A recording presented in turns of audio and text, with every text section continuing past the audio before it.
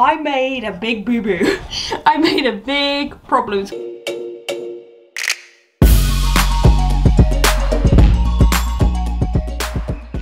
Hey guys, and welcome back to my channel where today we are going to decorate these lovely tanks for Maui and Minnie, two of my leopard geckos.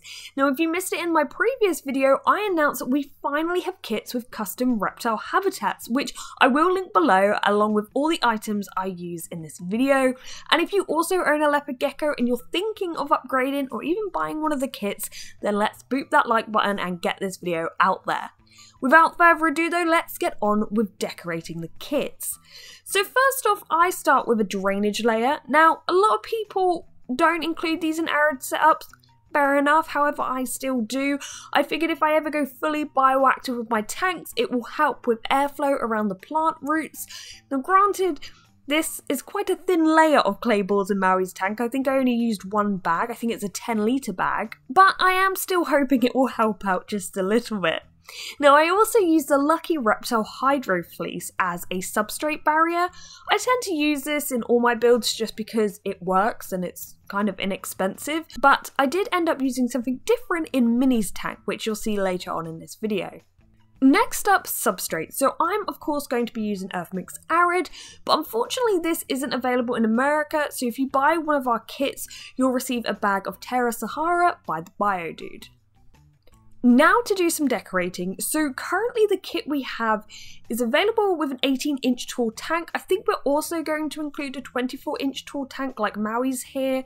But if you do have the 24-inch tall tank, you may know that we need to build up this area in the corner so Maui is exposed to the correct UV index and can get warm. So we have to build this up quite a bit. So what I ended up doing is using the large fake rock that I used in Diego's tank to help build this area up. And I also use a lot of slate. I'm often asked where I get my slate from, so I just buy them in massive chunks from my local garden centre, as they're usually on offer for like 2 for £9, like pounds in currency, not pounds in weight, because a lot of reptile shops, sometimes the prices are done on weight. But yeah, garden centres, check them out. If you can get some slate, it can work really well. What you need to do though is break it into smaller pieces. So we tend to do that and then hose it down to get off the sand and dirt, and we're ready to go. In the end, I didn't actually use very much of this, I must admit.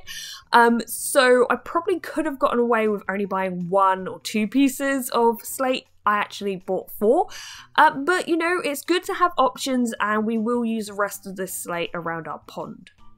As well as slate, I used various other fake rocks which come with the kit, and cork. Now one thing I will say about this kit that might stand out to you is it is quite expensive, but what I will say, what separates it from like your basic starter kit is it's kind of an investment. Leopard geckos live a long time, and if you start off on a good foot, like Maui, he's turned a year old and he's getting one of these tanks, this should last him years. Now if you go and buy a starter kit for $150, $200, it's like a 10-gallon kit with half the equipment you can't even use, and then you have to replace that, and then you get a bigger tank, and then you kind of want a 3D background and all of this. You know, it soon adds up over the years. So with this one, I see it as once you've got it and you've got it set up, you're not going to need to replace very much on it. Anyway, on to some plants. So I am potting up some Carex grass, and I'm actually using Earth Mix for this. I got a 5-litre grab bag as I knew I won't need a lot, but I do find this a tad easier to water than Earth Mix Arid. Earth Mix Arid is very similar to cactus or succulent soil. Obviously it's not the same, so don't be putting your leopard gecko on cactus or succulent soil. But what I mean is when you water it, if you water it from the top, the water kind of runs off. And it'll still do it here a little bit as well. But normally with cactus and succulents, you water from the bottom, and it's difficult to do that when your plant is literally planted in your tank. So I chose to use Earth Mix with these, and I've chose to put them in pots. Both of these make it easier to water, and you know, technically I guess my tank is naturalistic rather than bioactive. And also, you know, there's not loads of plants, so not loads of different plants. I could very well do a video here where I set this up and it looks amazing because I've only just potted in the plants.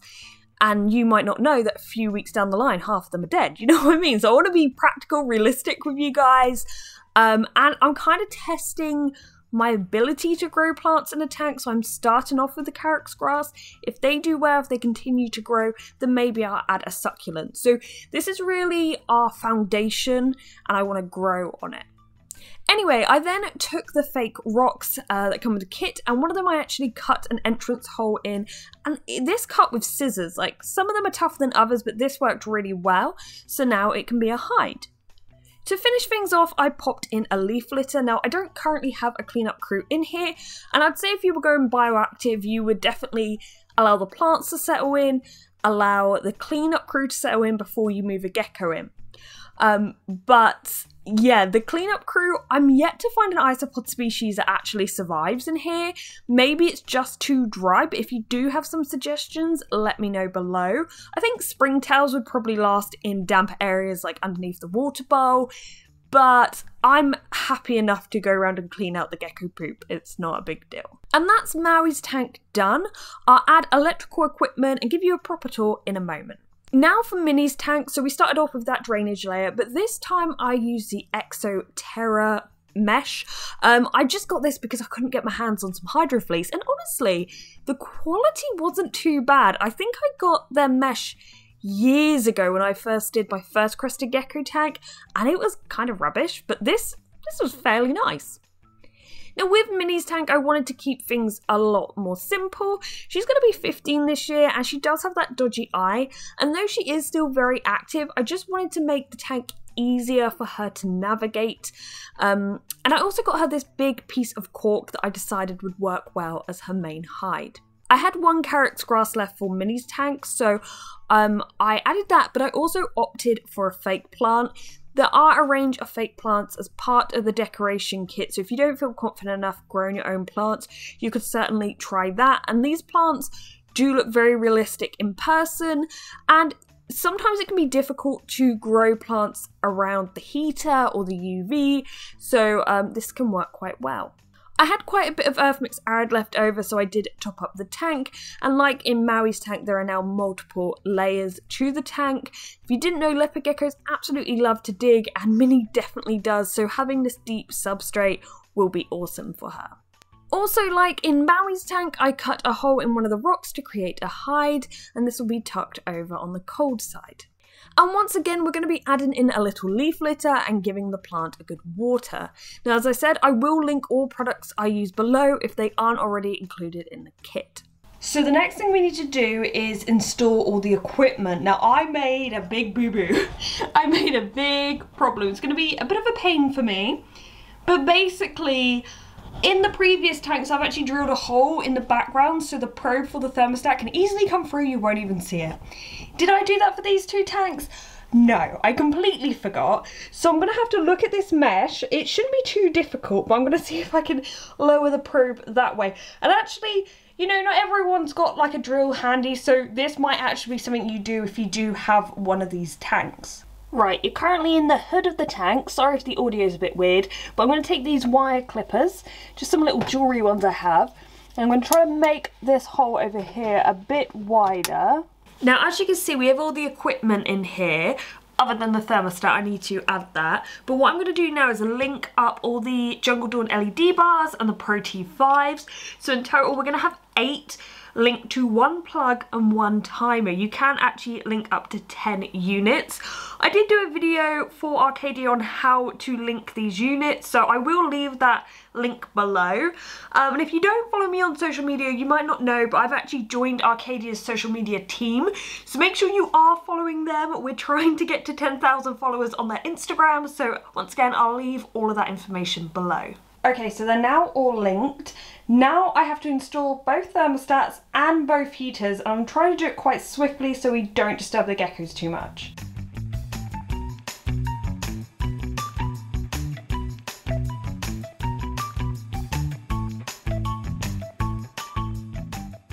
Okay, so we're going to leave that to heat up. Obviously, I want to check everything is perfect before moving in the reptiles. Luckily, none of this is really new tech. They've been using it, so it should work as usual, but I will wait.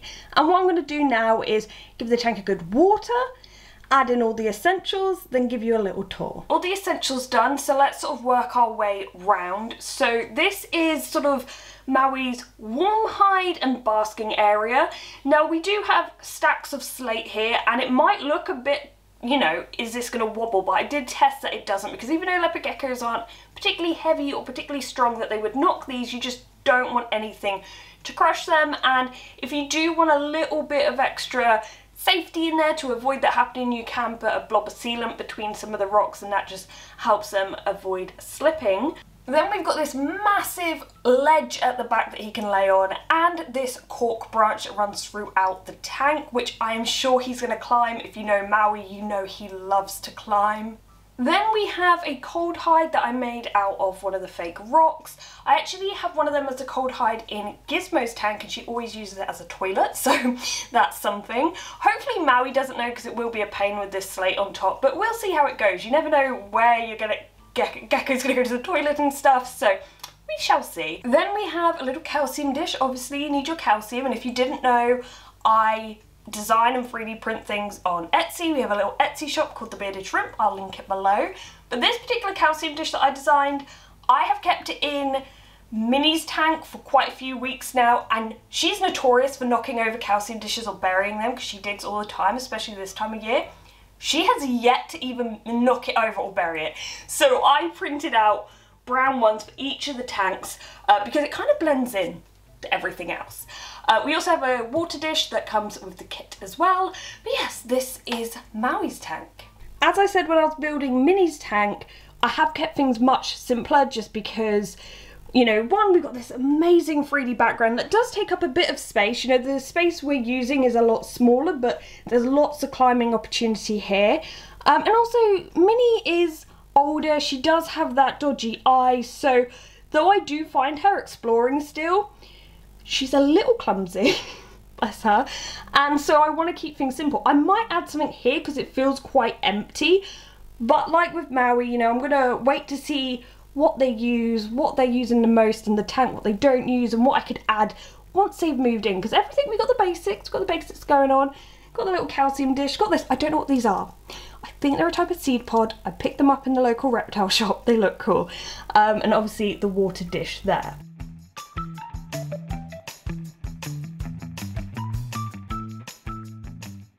So it's a lot later in the day, the lights have gone off. What I'm just doing is taking some old dirt from Minnie's tank and sprinkling it about, so hopefully some of her smell will be in here. But now I'm going to add her in. Now when you do add a new gecko in, it's very likely they're going to run off, hide, not even sleep in the right place. They may even just find a dark space in the cold hide, you know, and just stay there. So it's not going to be the most exciting footage for today. What I will do, and what I usually do when I move geckos into new tanks, is film them for the first week, because their behaviour won't be usual. Not always. Sometimes they settle in better. I do find girls settle in a lot quicker than boys. I think that's just because the males like to mark their scent and stuff like that.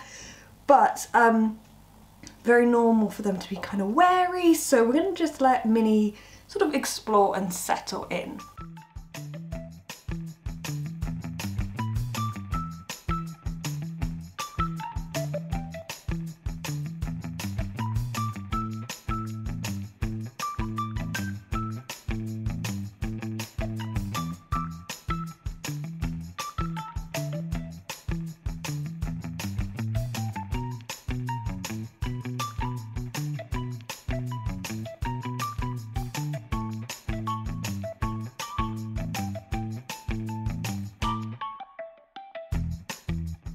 So I've done the same thing with Maui, with adding his old dirt. So now to add Maui in. Now, as I said, you know, this tends to be a bit more stressful for the males, but I will be filming the first week so we can sort of see how their behaviour develops.